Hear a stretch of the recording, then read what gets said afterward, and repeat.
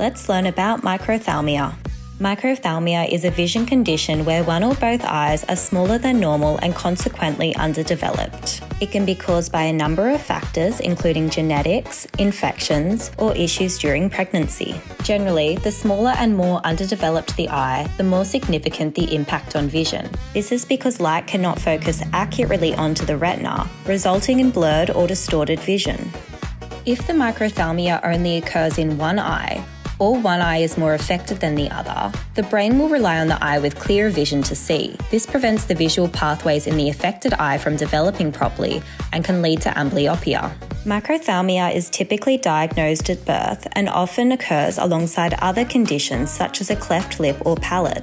However, the signs and symptoms vary from person to person. So if you have concerns about your child's vision, make an appointment with an eye care professional. Want to learn more? Head to the Eye Hub.